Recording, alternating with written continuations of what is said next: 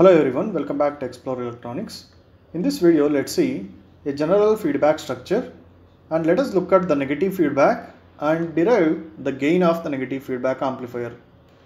What is feedback? Feedback is a process of providing a fraction of output signal back to the input. It is known as feedback. Means we will be having an output of an amplifier. We are going to give the part of that as an input for the amplifier again. Then it will be called as a feedback signal. In feedback we have two types. One is positive feedback, another one is negative feedback. What do you mean by positive feedback? If you see here, this is the amplifier. With this parallelly we have connected a feedback network, and this is the input signal we are giving, that is V in, and here we are going to get a V naught, that is output. The output will be taken and we are giving it as an input to the feedback network. And this feedback network is going to give an output. If this output, we call it as VF, is the output of feedback network. If this VF is in same phase with V in, means it will be looking as it is the input signal. Means there is no difference in the phases of these two. Then we call it as a positive feedback. You can see here VF is in phase with V in. So we are calling it as a positive feedback network. You can look at the negative feedback now. Here again we are giving an V in, the same kind of input signal, and we are going to get the output of the amplifier. We are giving that as part of input to the feedback network, and you can see here VF, it is out of phase, means 180 degree phase shifted with respect to the input signal. So if you compare this input signal and the feedback signal, it is 180 degree phase shift. Means we call it as a feedback signal is 180 degree out of phase with V in. Then we are calling it as negative feedback. So positive feedback is that feedback signal and input signal are in phase, and we are going to use that positive feedback in design of oscillators. Negative feedback is that where feedback signal and the input signal are out of phase, like here it is 180 degree phase shifted. So this kind of negative feedback is used in amplifier designs. Now let us look at how actually the effect of negative feedback to the gain of the amplifier when we are going to connect a feedback network like this. So this is the general structure of a feedback network. Here we have a voltage source. This is the voltage source. So this is our amplifier circuit, and here we are going to get the output X0, and that will be given as input to the feedback network. This is our feedback network, and we are going to get the output of the feedback, that is XF, and input to the amplifier is XI. This XI is going to be obtained from the source voltage minus XF. Why it is minus here means it is negative feedback. If we are giving it as minus, this will be XF will be subtracted from XS. So we call it as it is a negative feedback network. So let us derive the expression for gain and let us see what is the effect of this negative feedback. So first let us write an amplifier gain. The amplifier gain, as we know, it is, suppose let me take it as A, it is output X0. So output X0 divided by the input of the amplifier, that is Xi. So X0 divided by Xi is the amplifier gain.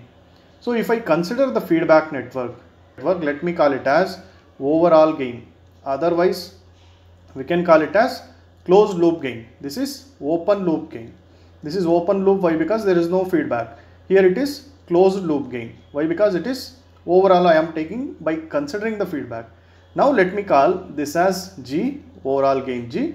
It is again the output X0, means X0 divided by this input I am considering XS. So this is overall gain. This input we are giving, this output we are taking, in between we will be having a feedback. So this G is overall gain and A is amplifier gain. So here we can write it as, what is X0 now with respect to the amplifier gain? X0 is equal to open loop gain A into Xi. Similarly here, what is X0? X0 will be equal to overall gain G into XS. This is the supply voltage. And here if you look at the input of the amplifier, that is Xi. What is the expression for Xi then? Xi will be equal to XS that is the source voltage, minus XF. Why I am taking minus here? Here we are using a summer where this XF is out of phase with respect to XS. We are marking it as minus, so we need to subtract this. This is XI. Now XI will be equal to XS minus, what is XF here? What is this XF? We need to consider this XF as this parameter beta with respect to parameter beta. So what is beta here? Beta is a feedback factor. We call it as a feedback factor. This beta is a gain of the feedback network, we can say. So beta is equal to output XF divided by input for that is X0. So beta is equal to XF by X0. So XF will be equal to beta into X0. So here XF will be replaced by beta into X0. This is my Xi now. So here if we rearrange this, we can write the expression for the source voltage, that is XS. It is Xi plus beta into X0. This is the source voltage what we are applying. Now let me take this expression again. So the overall gain, that is G, is equal to X0 divided by XS. Right? Here I know that this X0 can be written as A into Xi, and now I have derived the expression for this XS. So it is Xi plus beta into X0. Right? Again we have X0 here. What is X0? So it is A into Xi divided by Xi plus beta into, again X0 can be written as A into Xi. So in the numerator also we have Xi, in the denominator also we have Xi. We can cancel it out. It becomes A divided by, here this Xi and Xi get cancelled, 1 plus this Xi and numerator Xi get cancelled, becomes beta into A. So this is overall gain G. This overall gain can be represented as AF, that is the gain with feedback. This is the gain of the amplifier with the feedback network, that is FB. So that is AF. I am just writing it as G.